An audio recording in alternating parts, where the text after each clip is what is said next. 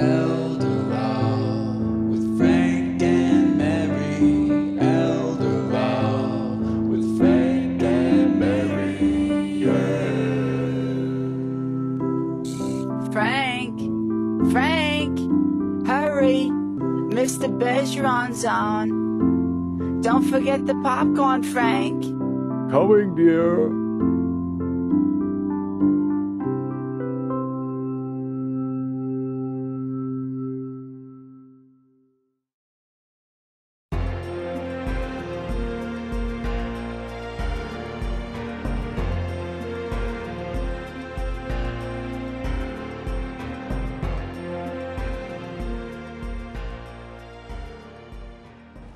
Hi, welcome back to the next episode of Bergeron's Briefs, a legal series devoted to a set of issues that we feel are of interest to older citizens.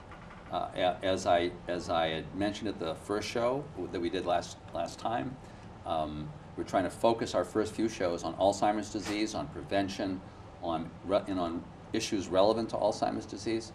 My name is Arthur Bergeron. I'm an attorney at Myrick O'Connell, and I focus on elder law. With me is Tammy Pozaricki, who joined me in the last show. Tammy runs Pleasantries, an adult day health facility in Marlborough. Tammy, thank you very much for coming on to the show again. You're welcome. Thank you for having me. You were so delightful last time. I invited you back.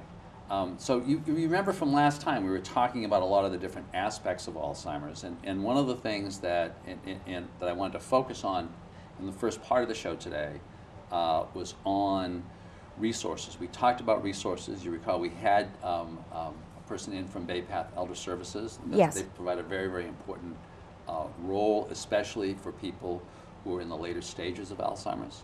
But something that I think folks are not aware of and that I wanted to hear more about was the Alzheimer's Association. And I know you're involved in that. Once again, can you just give us a sense of, so who are you again? Okay, so I started a business, Pleasantries Adult Day and Consulting Services now, in Marlborough. It's a home-based social model day program for folks with earlier to mid-stage Alzheimer's. And I'm very involved in the Alzheimer's Association. And talk about that. Sure. There's actually in Massachusetts, there's a Massachusetts, New Hampshire chapter. And there's a Watertown office and there's a Worcester office. Mm-hmm. There's a 24-hour helpline they provide. All their services are for free. Mm-hmm. They do a lot of fundraising efforts.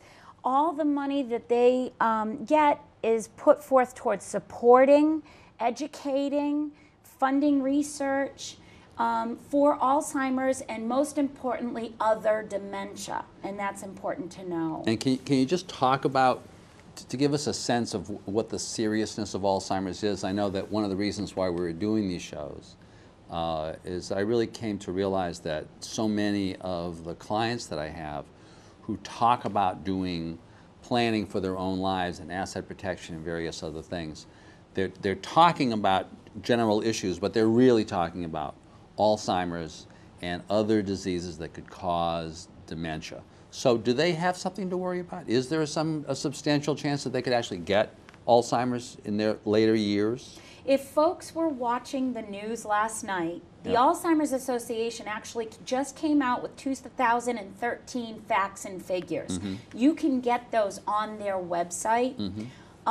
Over 5.4 million people with Alzheimer's. This is national. This is nationally. 1 in 3 seniors will expire with Alzheimer's or other dementia. That's staggering. 1 out of 9 folks over the age of 65 have Alzheimer's or other dementia. And by the way, can we just talk about that for a second? Because we often hear, or I often hear people using those two words interchangeably, dementia and Alzheimer's. Can we just talk about that? So dementia, let me see if I'm getting this right. Dementia is basically a word that describes certain symptoms. Correct. Certain ways that people act. Correct. Alzheimer's is one of the diseases which can cause one or more of these aspects of dementia. Am I getting that right? Alzheimer's is the most prevalent type of dementia. There are probably 12 to 15 different types of dementia, but Alzheimer's is the most prevalent. And there's early onset that can affect folks in their 30s, 40s, 50s, and there's later onset, 60s, 70s, 80s. I see. I see. And your numbers were suggesting that as you get older, the chances of you getting Alzheimer's is really, There's a 50% chance over the age of 85. There's a 50% chance of you're ending up with Alzheimer's. Or dementia. I see. And do those statistics talk at all about typically how long people end up having Alzheimer's? Alzheimer's can span anywhere up to, it's been noted, up to about 20 years. But it depends upon the onset. What I've seen in my experience, the earlier the person gets it, the quicker it progresses. And we've talked in the past the importance of socialization and things like that and how we can slow the progression down. But usually by 20 years, you know, yes, that's the that's max, about, that's the high end. Yes. And is Alzheimer's or any of these forms, things that lead to dementia, reversible? Alzheimer's and dementia is not reversible. There are things that look like dementia, can mimic dementia, that are treatable and curable, and that's where we came in with the importance of getting a physician involved and on board to run a test to find out exactly what's going on. Now go back to the Alzheimer's Association for a few minutes. Now you talked about a 24-hour hotline that they have? 24-hour helpline is a national helpline. All clinicians answer the phone, trained clinicians, to help people in crisis. It can be as simple as, I just need to know this, or my loved one is having an episode of he thinks he's going to work at 3 o'clock in the morning and I can't change his mind. What do I do? The helpline number is a 1-800 number, 1-800-272-3900. 1-800-272-3900. Correct. And literally that's a 24-hour number? 24-hour helpline. See, until actually these shows, I was unaware of the existence of that. That's such an important... It's staffed 24/7. That's such an important feature, because I think for folks who are worried about Alzheimer's, but especially for family and for friends, for people who are taking care of them, caregivers who get stuck with this kind of emergency situation, they just have no idea. In Massachusetts alone, there are 325,000 caregivers taking care of someone with Alzheimer's or dementia. They estimate 370 million hours of unpaid care. So these folks are choosing to care for their loved one, not get paid, by going to work. It's a tough job. And of course we know that's everybody's goal. Well, it's not everybody's goal to be caring for someone with dementia, but it is certainly everybody's goal, whether they have dementia or not, to stay at home.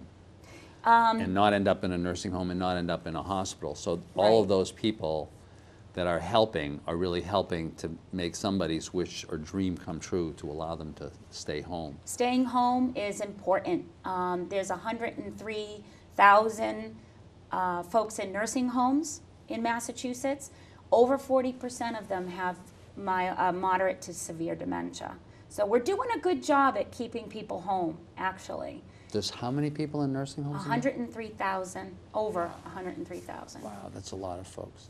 So I know that, because you told me, that the Alzheimer's Association has a conference coming up, or something coming up, and it's open to the public.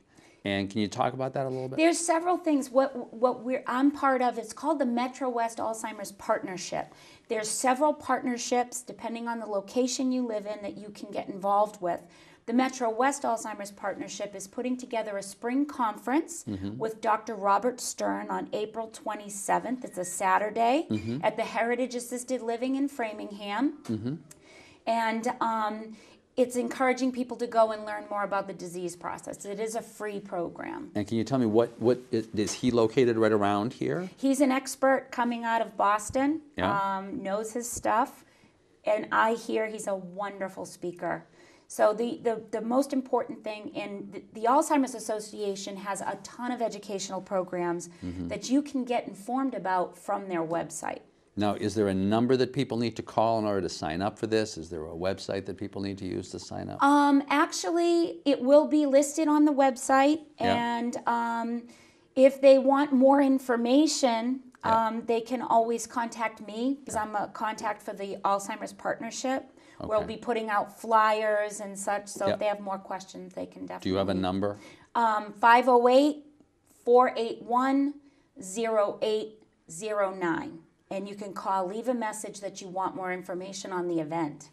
So I wanted to use the first part of today's show to be focusing on some of these Alzheimer's issues, but also to be introducing you to the Alzheimer's Association. It's a very important resource. It's free. It's funded through fundraising. If you want to donate, certainly you can, but it is free.